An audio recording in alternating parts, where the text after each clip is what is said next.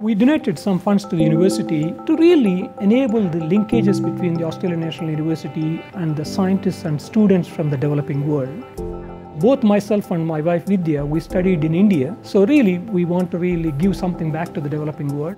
We felt that we really need to create a fund which will enable us to be able to host students from the developing world coming as interns and gain some research experience, and thereby they can take back that experience, and hopefully that will motivate them to be able to continue to do excellent science, and collectively how we can achieve bigger and better things and solve the problems which are of bigger nature. So really, Research School of Physics Engineering is a great place to work. This is the biggest physics school in the country and one of the top research schools in the world. Being exposed to research culture early stages of their career, which will hopefully help them to really decide what career they want to choose. Then if they turn out to be really fantastic students, we can always find resources to be able to really attract them back as PhD students in terms of offering them scholarships and other things. So that way it's a win-win.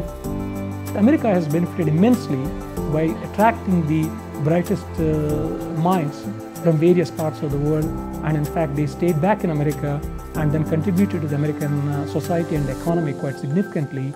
And then if we can really create the similar culture in Australia, that will be fantastic for our society as well as also for our economy as well as for our research.